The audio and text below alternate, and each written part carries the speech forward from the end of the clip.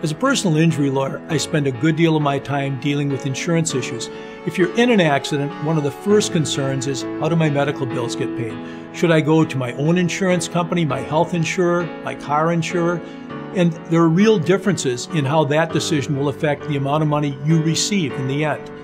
We also look at the other side's insurance carrier. The person who caused you an injury will usually have insurance, and their carrier will be responsible for compensating you, not only for your medical bills and for your loss of income, but also for the overall impact the accident has on your life.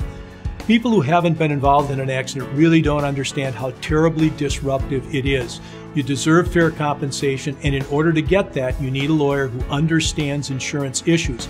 If for any reason the other person is not insured, you need to go to your own uninsured motorist carrier.